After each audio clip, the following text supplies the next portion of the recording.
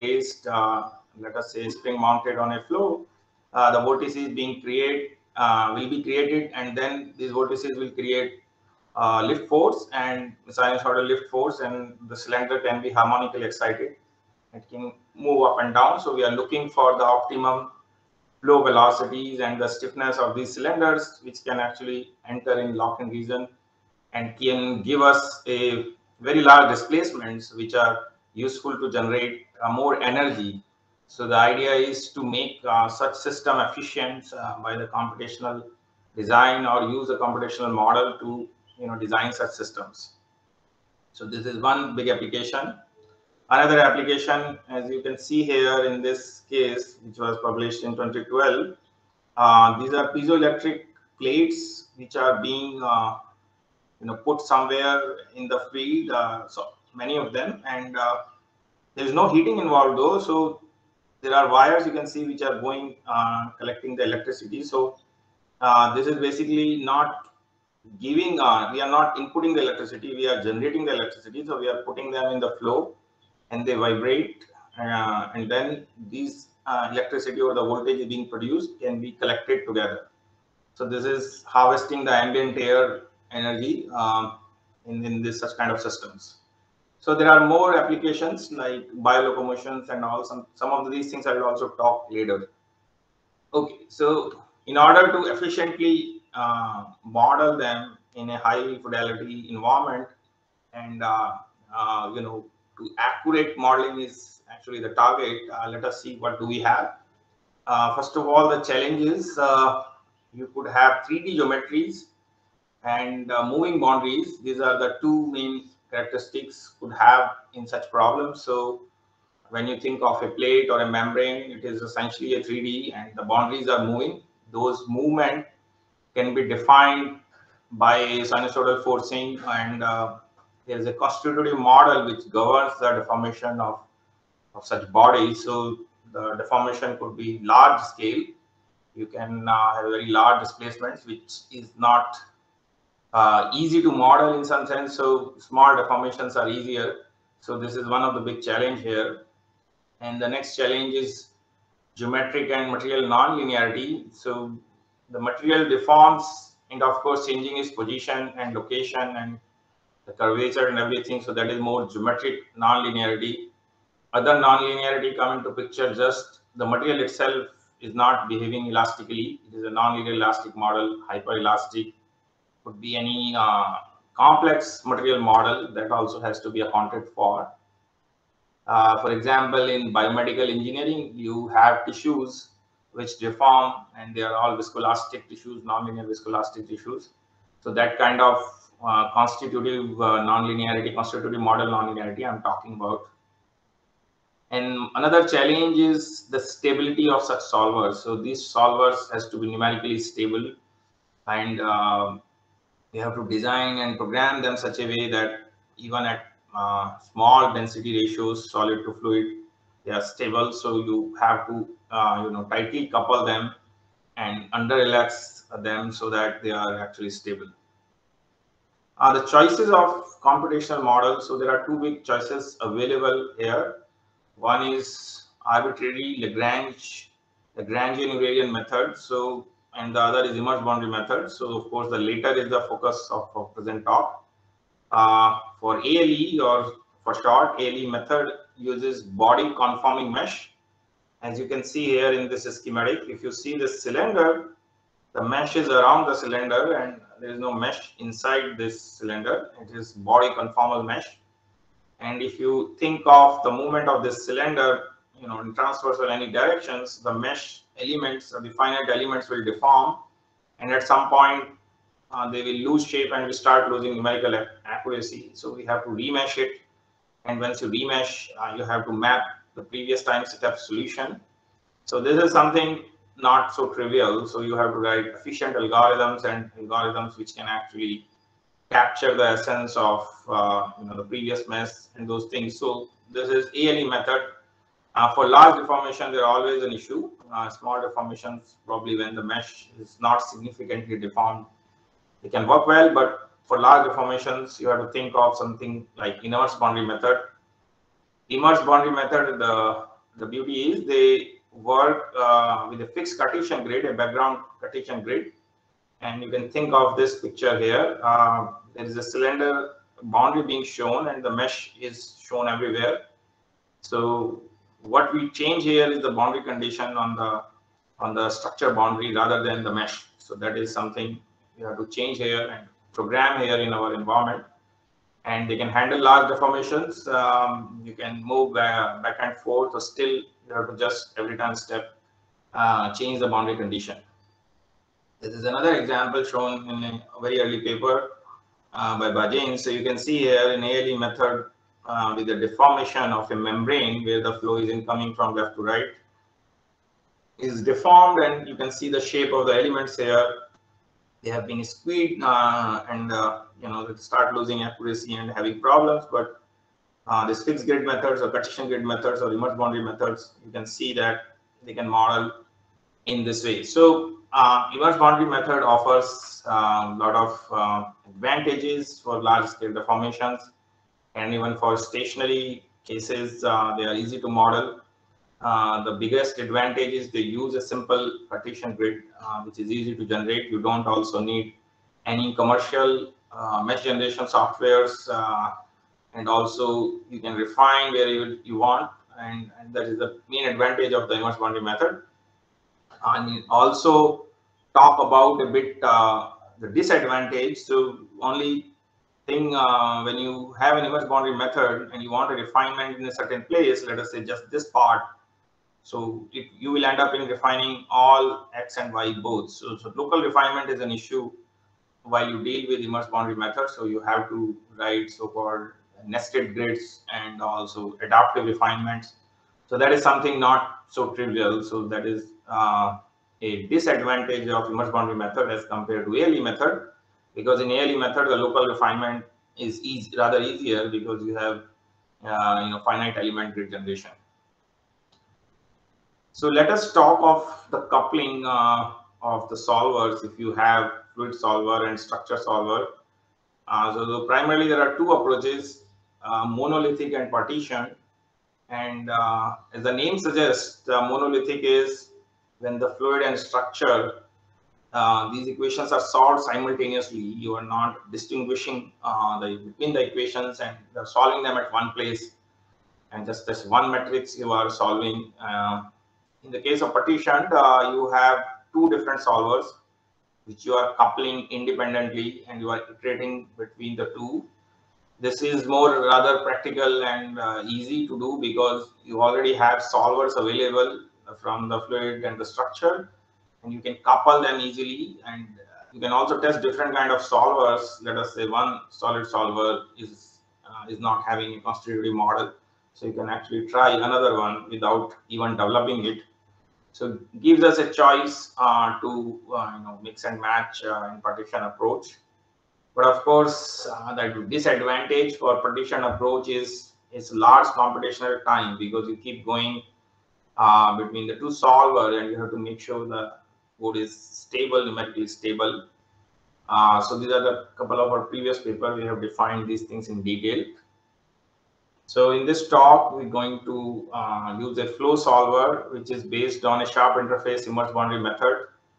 And this is also called as ghost cell methodology. We use a finite difference scheme to discretize a second order finite difference scheme in space and time both.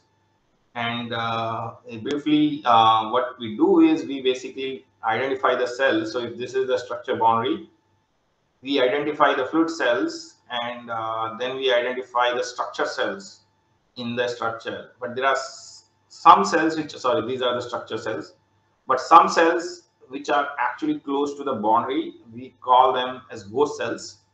So this is the definition of ghost cell is the one of the neighbor of that ghost cell is actually a fluid cell. And with that definition, you can identify these ghost cells, and on the ghost cells, we have to change the boundary condition. And that is the idea of this. And how do we determine the cells is a easy way. So we draw a normal to that surface, and then we have a reference point in fluid, and from the center of body we can also draw another vector. So we can take the dot product of these two vectors, and and figure out different type of cells. So that is the basic methodology we use in this code. Regarding the structure solver, we use an open source finite element method 3D solver called Tahoe. This was developed at Sandia National Lab, and it has a lot of constitutive models available. Geometric and material non-linearity being accounted for in several models. It can handle large scale deformations, and this is something being tested in the code. This is a rigid cylinder on which a plate is attached. The plate actually can deform using any constitutive law of your choice, and this actually should go to Flutter if you start to have the simulation. So that's the done by this code. Now, how do we couple them? So as I said, we are using partitioned approach. You have a fluid solver and the structure or solid solver. We actually trade them together for a given time step, and once we are done, then we go to different or next time step, and then next time step. And this data exchange is the key here. So data exchange is actually the boundary conditions on both fluid and the structure domain. So from the flow solver, we take out the fluid dynamic forces on the surface of the structure.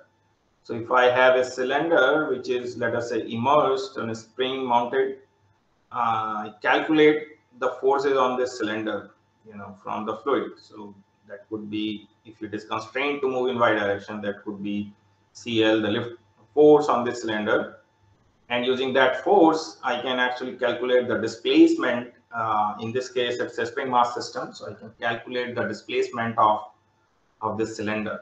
And that's exactly I'm saying. I calculate this force, goes to solid solver, and then it calculates the displacement and surface velocity. Using that, I go back to flow solver. So the flow solver should accept that displacement and surface velocity, and then we trade back and forth between these solvers. So that condition should be satisfied, the boundary condition should be satisfied until we move to the next step.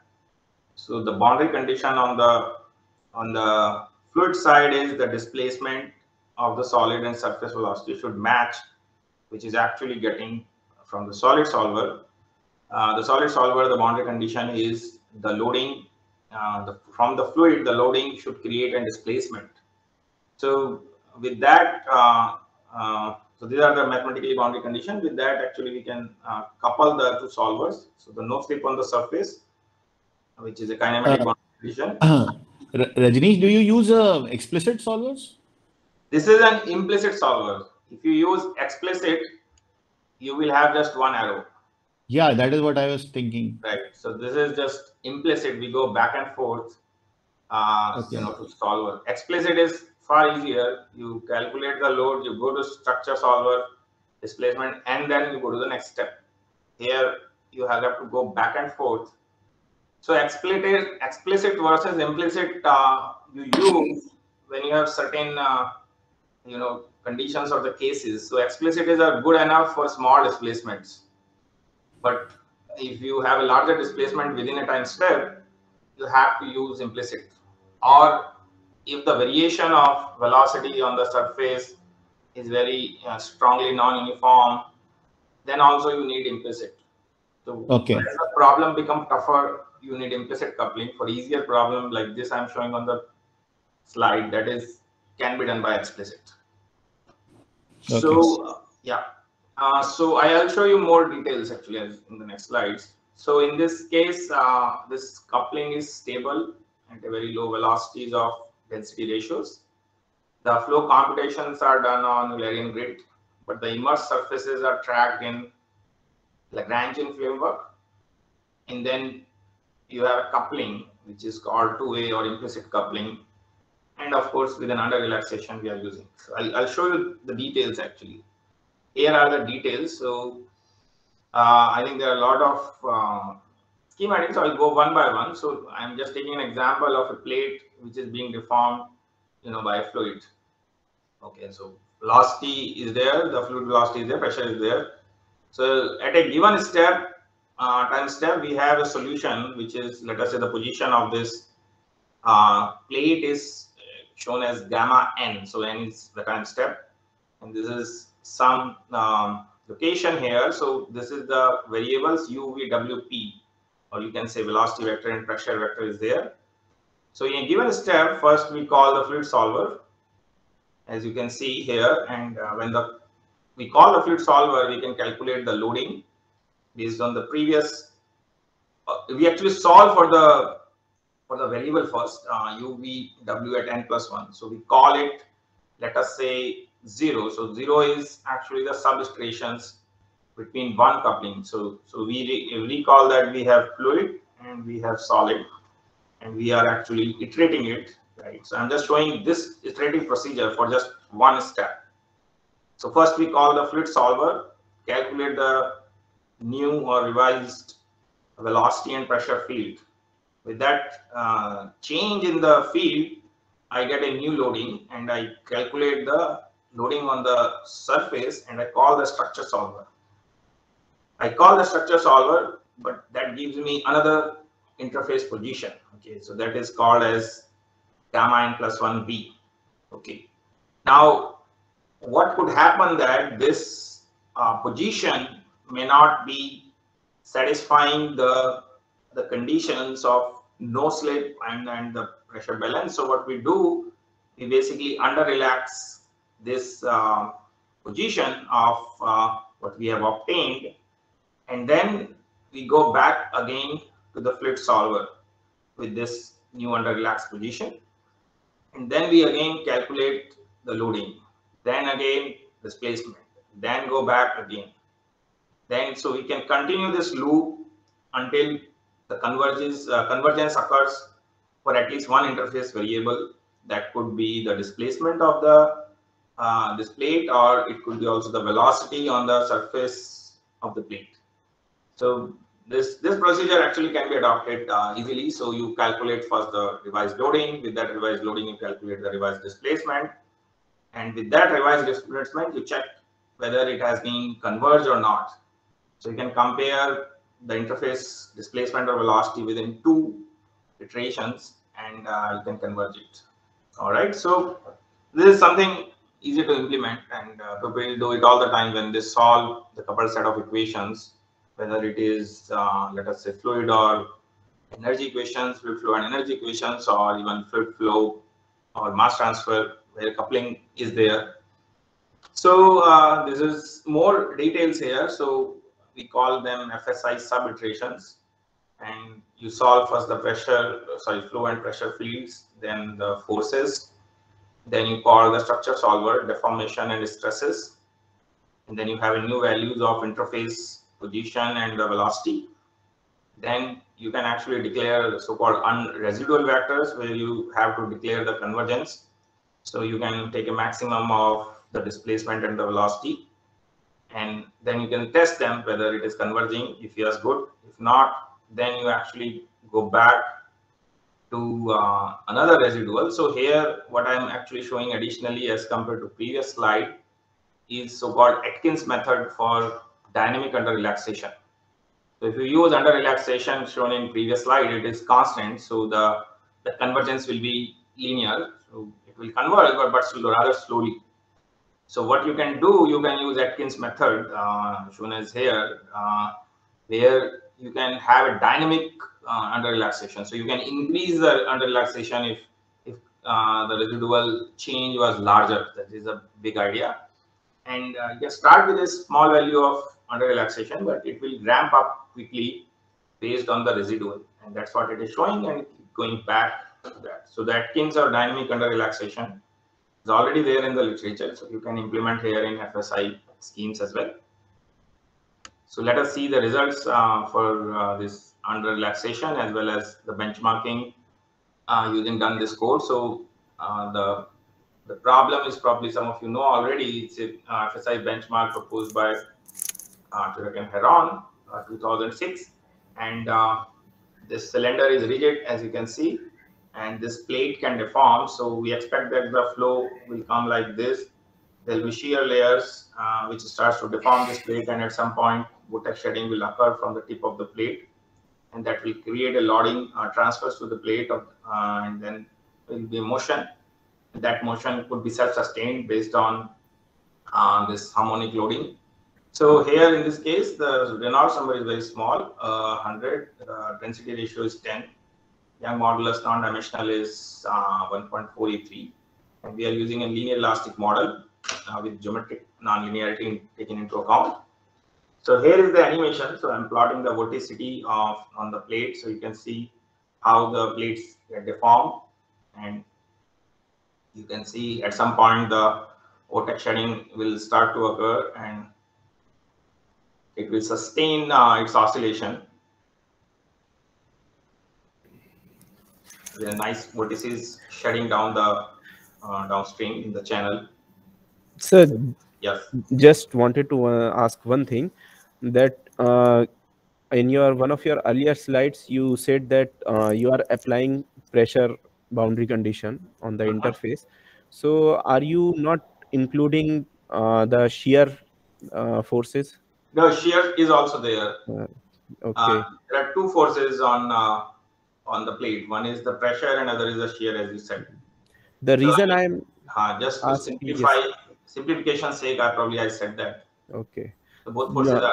Yeah. Yes. The reason I said that is because due to these shared vortices, what we have observed is when you start simulation for this Turek-Ron problem, there is some contraction initially due to shear which is acting towards the cylinder. So Right. so there is some sort of compression going on in the plate, but later on the motion is dominated by the pressure, and transverse oscillations is all that we see later on. Yeah, so shear is very important if you have low Reynolds number. So if you go down to like 20 Reynolds number or 30, very important. 100, probably 10-20% importance. If you just switch off shear versus not switch off, I think we saw a difference of like 10-20%, 10% max. Not Yes. much. The way this problem has been defined is that you slowly increase velocity. So in the initial stage, I mean, shear will dominate if you use the exact initial condition that Turek and Ron have specified. Right. Yeah. Yeah. So yeah, we are using shear, and of course, very important at low Reynolds number. Okay. So this is the comparison with Turek and Heron. As you can see here, the comparison is good. So we compare well the frequency and the displacement of the plate, and these are again the same snapshots. Vorticity shown here in black and white. Now I talked about under relaxation. So here is the comparison how the scheme fares. So let us see this plot. So what I'm plotting actually is the convergence at different time instances in the cycle of the plate. So these are T1, T2, T3, and T4. 4 different instances have been plotted in 4 different plots, just to check whether the convergence is really different in these 4 places or 4 time instances. So first we use a constant under relaxation. So roughly you can say 60 subiterations were required, and the convergence was linear as we expected that. Now we talk of under relaxation, which is like a dynamic, and we actually have a band in which we don't want to kind of go away our under relaxation. So we don't want to breach this bracket when we talk of under relaxation. So we have set it such that even residual permits us to use, let us say 0.8, but we will restrict ourselves to 0.4. This is just for the stability reasons, just to check. So within 0.1 and 4, you can see the improvement, drastic improvement here.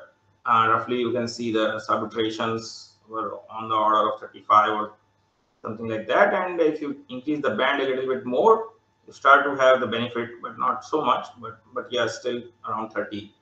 And that is seen at all time instances. And we actually see a clear improvement, at least as compared to the constant under relaxation, as you can see here, as compared to a dynamic under relaxation.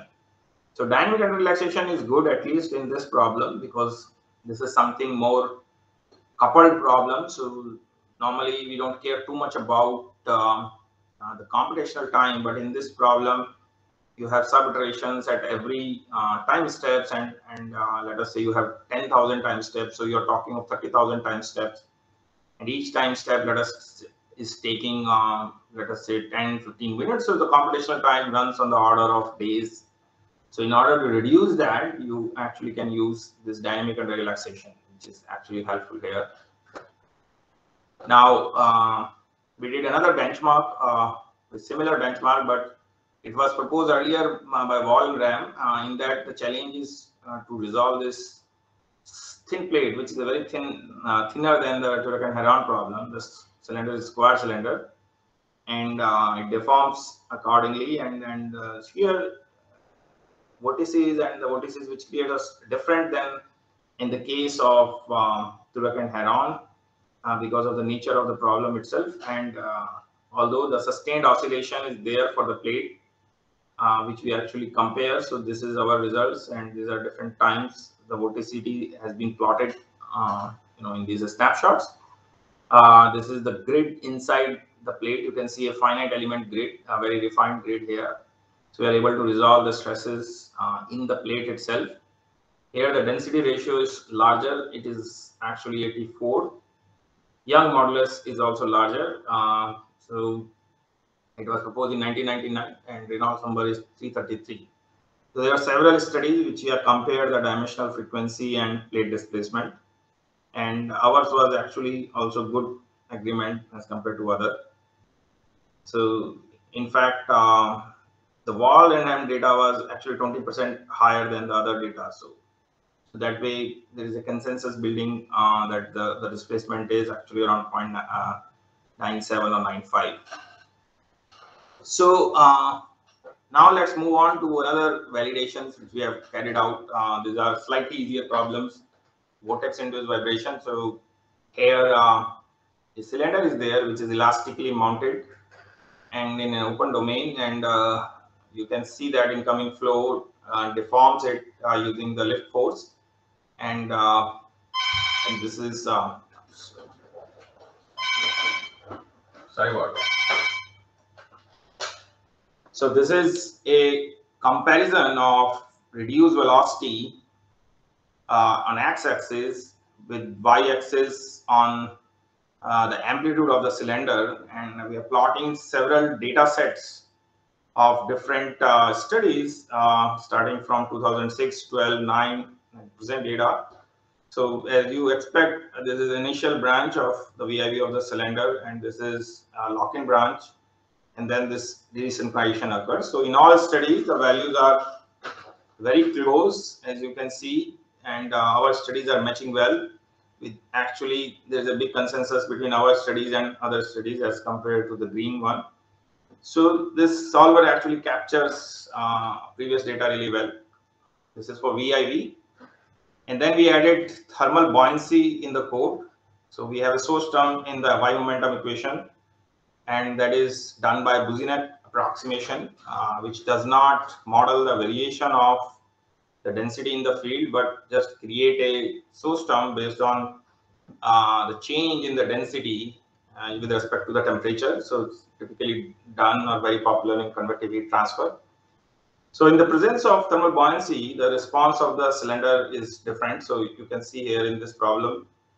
So this is the flow is coming like this, and the cylinder is transversely mounted, and the gravity direction is this. And why I'm showing this way, because the thermal buoyancy actually is important. We have gravity which is actually helping thermal buoyancy.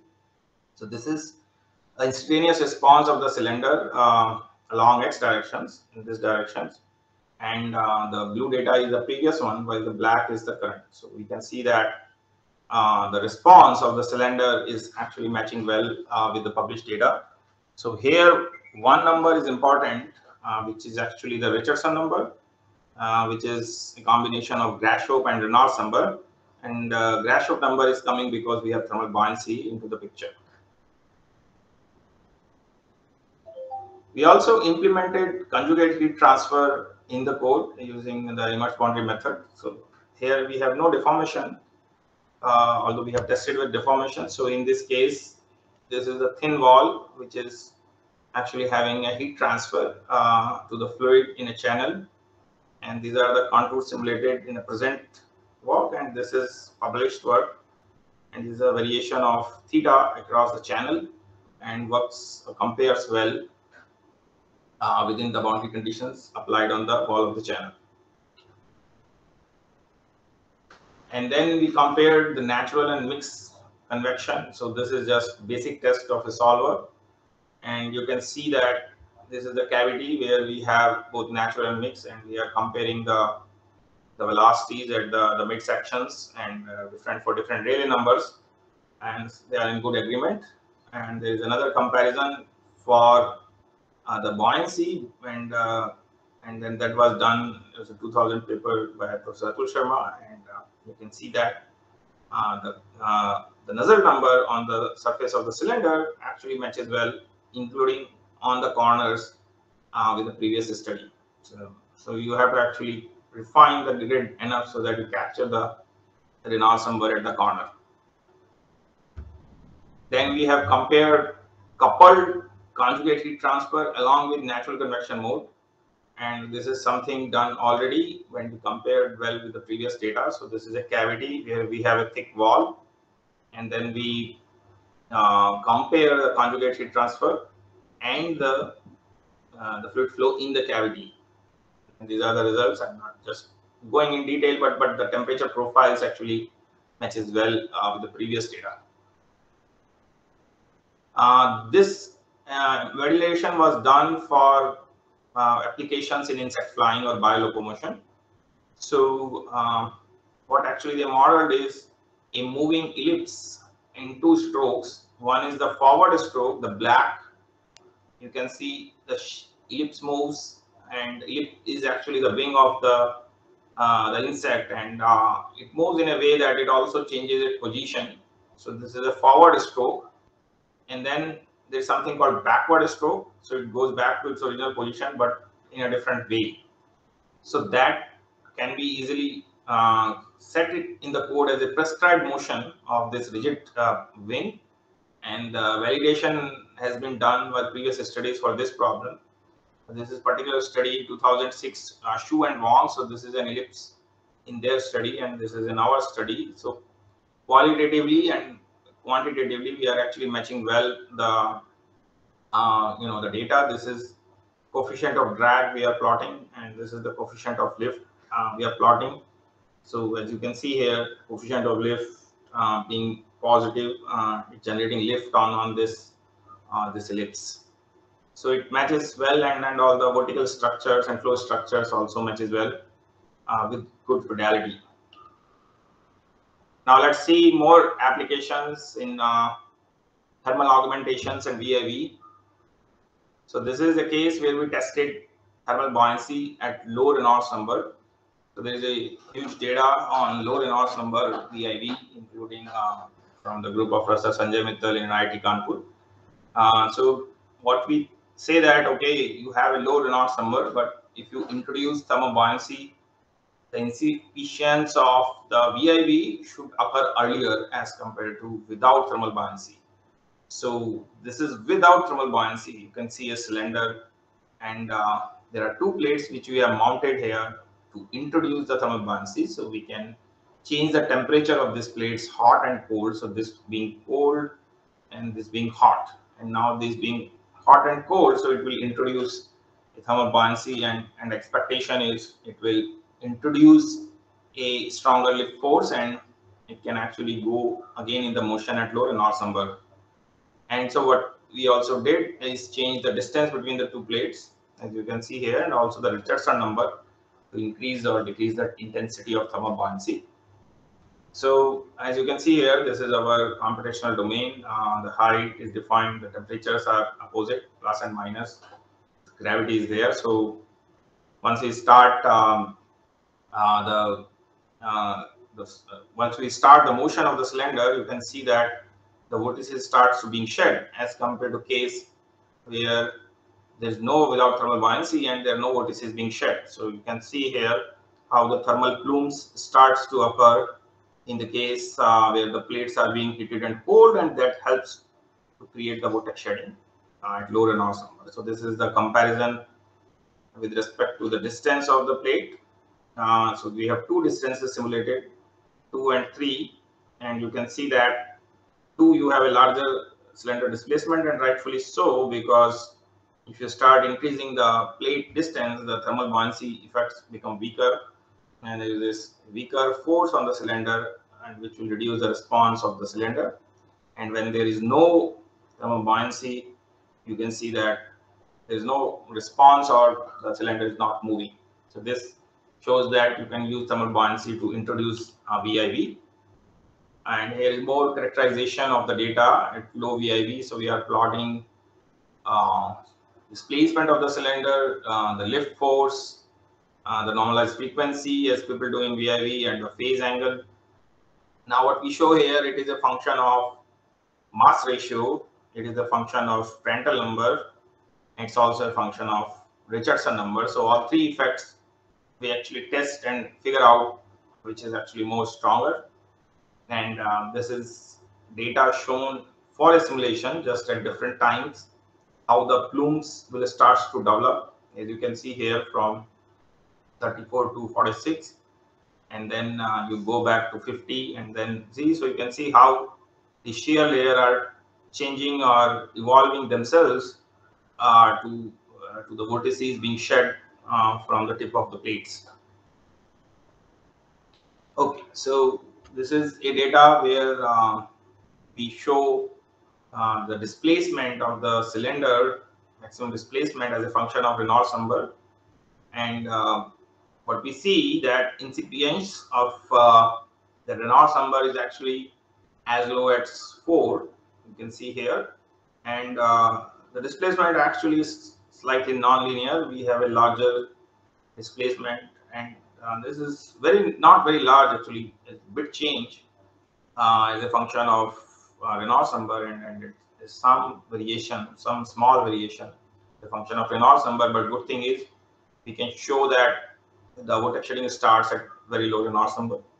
And these are the movies showing the shear layers, vortex shedding, thermal plumes in different cases of different cases of Richardson number. So here the Richardson number is larger, so a stronger vortex shedding, as you can see here, and this is the thermal plumes. You can see here how they are shedding from the plate.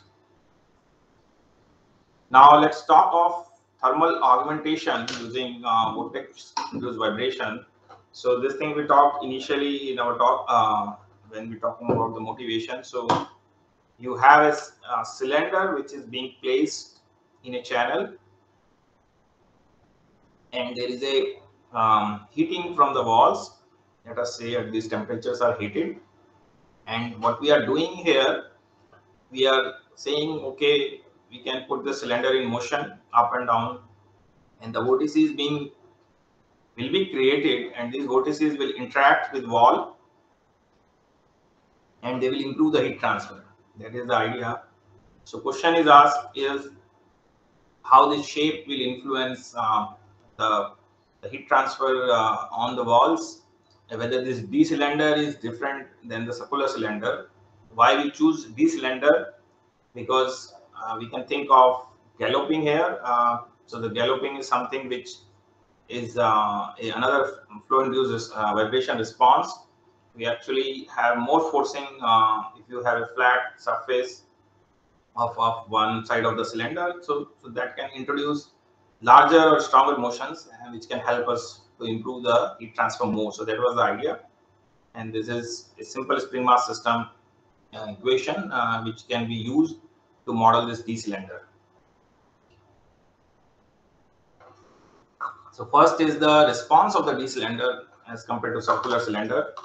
So you can see that I'm plotting the reduced velocity on x-axis, and y-axis I'm plotting the displacement. So typically cylinder response is known. You have a lock-in region here, initial branch, and then desynchronization. This is done at mass ratio of 10 and Reynolds number 100. Now what D cylinder shows is very different. You start to have a VIV which does not go to desynchronization. It actually transition and then galloping. So the galloping can be as high as to the very wall of the channel. So this is actually channel wall. Beyond this, of course, it cannot hit the wall because there is an incompressible fluid. But the galloping helps us to recover or to induce very large displacements of the cylinder, and that can help us to improve the heat transfer, and that is the idea. Now here is more data on different kind of VIV response. So you can see that we introduce different type of vortex formation here. So probably if you are familiar with VIV literature, you have different type of vortices or wave patterns: 2s, p plus s, 2p, 2p dash, 2t. So these are probably, if you don't know, two single vortices in a cycle, one pair, and one single vortices in a cycle, two pairs. So what I'm plotting is also the frequency response, the contours of frequency response, and this is the Stru-Hall frequency, just to understand the lock-in here of this D cylinder. And as we see that there are multiple frequencies in the lift signal. This is for the lift frequency, and this is for the displacement of the cylinder. So let me also show you the vortex shedding response. So these are the different patterns I'm talking about. 2s is when you have two single vortices, p plus s, one pair and one single, and 2p is two pairs. That will look something like this. So p dash is, you could have a pair but something else also with it, like a single. Now 2t is tertiary, three vortices, and 2t dash also like similar changes with tertiary, and then t plus p. So there could be multiple types possible, and we have discovered many of them while we introduce the variation of the reduced velocity in this case. So what I'm showing here is the change in reduced velocity. So reduced velocity is changing from left to right, as you can see, and if you go to the next row, again it starts increasing. So you have different URs increasing to all the way to 20. Okay, so I started at 2, but I end up plotting at 20, and as you can see here, this different vortex shedding patterns appear as we are discussing the interaction of these vortices to this wall. So this is a simple single vortex S, shown as S. Here we start to have a pair and S. As you can see, this one is a pair, as you can see here, and this is two pairs being formed at UR4. This is 2p vortex shedding. This is again two pairs. Then, so you can see different kind of variations can appear. A tertiary vortex can appear here at UR6. So that's what I was characterizing here in this slide. If I show a tertiary vortex in this range of UR, and then 2p dash in this range, 2t dash in this range, right, 2t dash in this range, and 2t plus p in this range. So we understand them through the point of view of the VIV response. So if you also getting this wake response, you can also predict what is actually the VIV. Here this error bar kind of symbol shows the displacement of the cylinder. So you can see a very high displacement here at larger URs.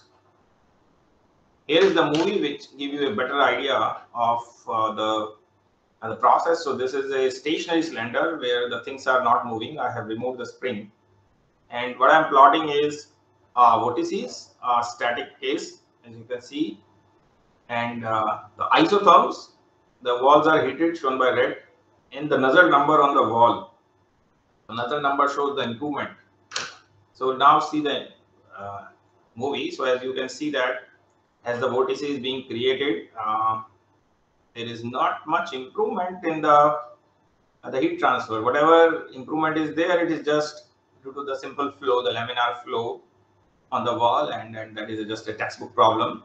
And the idea is, if you change the configuration to a VIV of a D cylinder, the improvement will occur. And let us see.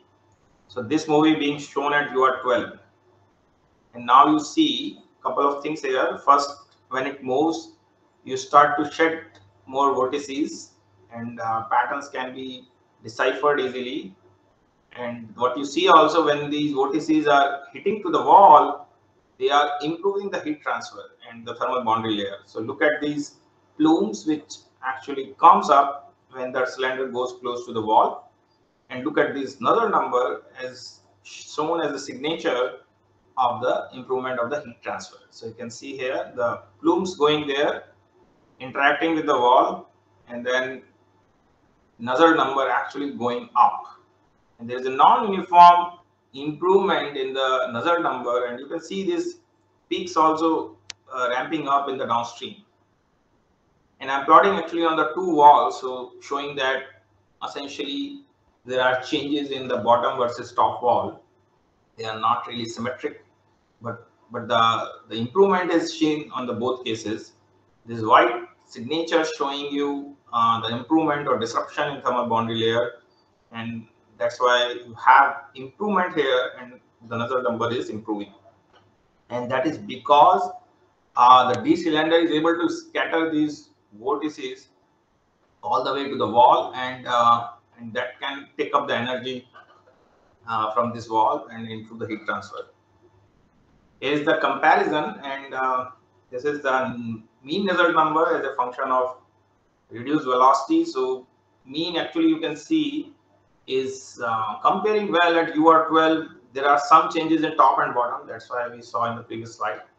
Otherwise, we see a decent improvement as compared to a almost a stationary case, and we can also compare the peak values where have the larger peak value. So largest can actually go up to 70 at low reduced velocity, and even can go up to 90 at larger reduced velocity. So this is a comparison of NU mean. So this is channel flow around 30, simple static D cylinder, slight improvement. Circular cylinder VIV, okay, not so improvement as compared to static, but D section actually goes up to 45 or 46. So it's a large improvement with the D cylinder. Okay, so next is energy harvesting. Just have a look at the simulations we have done for the splitter plate. So we discussed about the splitter plate problem, and in these slides we have run it again for different mass ratios and different reduced velocities. So you can see at certain mass ratios the displacement could be much larger, right?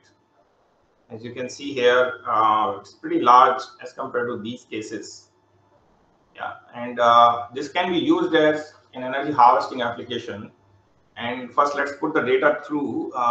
So this is shown as a like slide-wise response. So this is the displacement of the cylinder. Sorry, the splitter plate, the tip of the splitter plate, not the cylinder. And the displacement is very large at a certain mass ratio, and the response is actually like a VIV response of a plate. You have initial excitation, lock-in, and desynchronization. And when we plotted the Y tip, we actually saw similar trends here.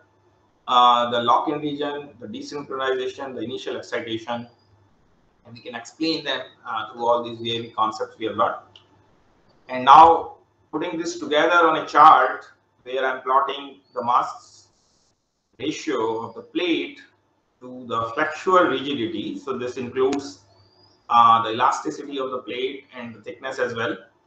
So you can see here the displacement, which is scaled as the symbol size, are very large in this region. So if you have 4 compartments of your plate, light flexible, heavy flexible, and heavy stiff, and light stiff. So somewhere I should be somewhere between light and heavy, and not really stiff, not really flexible. So there is some non-monotonic response of the plate displacement, and that could be helpful for the energy harvesting.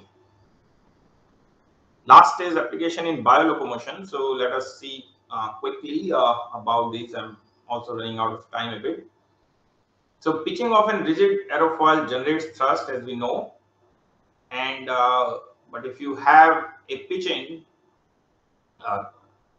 if you have a pitching at a certain frequencies, the thrust can be further increased and efficiency can be optimized. So these are the ideas already exist in the literature. So a critical Reynolds number and a critical pitching frequency exist to achieve the thrust, and this is actually due to reverse von Karman street, and where a jet is formed between the two consecutive vortices which generate a thrust force. So here is the comparison, which is looking at the vortices behind a cylinder and aerofoil, so which is pitching. So you can see here the typical your von Karman, and this is reverse von Karman, which actually help to generate the thrust, and these are the velocity profiles which showing a jet-like response here, which is helping to generate the thrust. And now people have done simulations for the rigid aerofoil pitching, and they have shown a critical Reynolds number and a critical frequency exist to generate the thrust. And what we wanted to understand here is the role of flexibility, because we have a solver which can be used to simulate the flow-induced deformation of the flexible bodies, and this is something common in literature. When you fishes, they use their fins, which are flow-induced, go to flow-induced deformation and help to generate the thrust. So these are the fins, as you can see here, which fish use to kind of generate the thrust. So this is simply like a bio-inspired idea where you can generate the thrust. We use a simple framework of a plate. What we do, we pitch this plate with a certain frequency, and we also have an elasticity of this plate or the flexural rigidity of this plate. So there are two effects here. One is pitching, another is the flexural rigidity, and we'll see what happens whether we can generate thrust or not. So this is our simulation data. So this is for the rigid plate. First, we take a rigid plate and see the response of the plate in terms of the thrust. So we can see we generate thrust. As you can see here, this thrust is being positive here in this component, which are shown as the dotted reds and dotted greens. So dotted green is shear component, dotted red is pressure component. And what we notice here, the white tip, which being sinusoidal pitching, actually generate thrust which is different from the sinusoidal pitching. So in a cycle, you actually have two peaks of a pitching cycle. You have two peaks for the thrust. This we wanted to explain, and what we did, we took a first order model to see, look at the response. So you can have a displacement which is just sinusoidal, and then based on that you could have the y displacement which is sinusoidal. Then you can create a reactive force. The reactive force is the mass of fluid displaced into acceleration, and if you use this and plot thrust based on this simple model, you actually see two peaks. So if you have this sinusoidal pitching which is shown in red, you end up in actually getting two peaks in a cycle for the thrust. So that simple model explains why the thrust will generate in this way, why you will have two peaks in in a single cycle of the pitching. Now with that, we have an idea of why the thrust generate in this way, and we can now compare it with a flexible one. So this is flexible plate, and you can see the peaks have increased, larger peaks. Previously it was right here at 6, now it has gone up to maximum value of 8 or 9. So here's the comparison of the von Karman streaks for the rigid as well as the pitching plate. So what we see here, pitching plate actually, which is deforming, goes to more deformation, and there are slight changes in the reverse von Karman. That are not much changes in the wake patterns. And here's the movie. If you see the plate, this is the rigid plate, the top one. This is the flow induced, and you can see the deformation, a larger deformation, and of course here the vortices are not very smooth because of the coarsening of the grid, but here in this region, the refined grid, you can see the vortices being formed like a reverse von Karman state. Here is one-to-one comparison of rigid and the flexible plate. So the amplitude is constant here for the rigid 8 tip, but in the case of flow-induced deformation, you will have a nonlinear relation with the K. So K is the reduced frequency or the non-dimensional frequency of the pitching. So we see that the thrust actually generates with rigid as keep increasing, but in the case of flexible plate, there is a non-linear or non-monotonic response. And when we compare the power, similar signals appear. And when we compare the efficiency, which is the propulsion efficiency, we actually have larger efficiency for the case of flow-induced deformation, as you can see here, and it also appear at early pitching, as you can see here, around at 1.2, as compared to this case where it is much later and a lower frequency.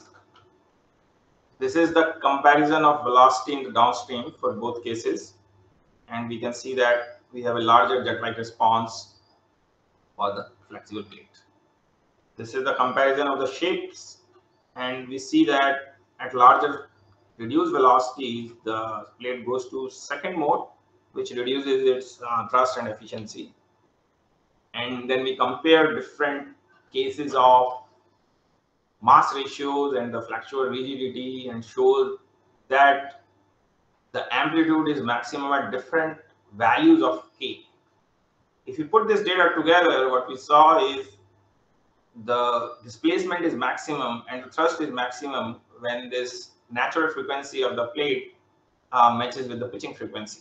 And that is something common with all cases and can be used to collapse the data. And that is a good finding, because if you are using a flexible plate, you want to tune it in such a way that it is close to the pitching frequency is close to the first mode of natural frequency. And this is a comparison of the efficiency, which can help us to decide what kind of plate you want for the larger efficiency. So I'll close here. I showed a solver which is versatile and based on IB code. A lot of applications I showed can be used for energy harvesting, thermal augmentation, VIV, and it also have a lot of potential for do 3D problems. I did not show any 3D problems, but we have done some 3D problems. Several benchmarks were shown and proved that could be helpful for other studies also if they want to take and use their solver. And I think that's about it. And of course, there are a lot of published paper which you can have a look if you have more questions, more details you want. And of course, you can contact me if you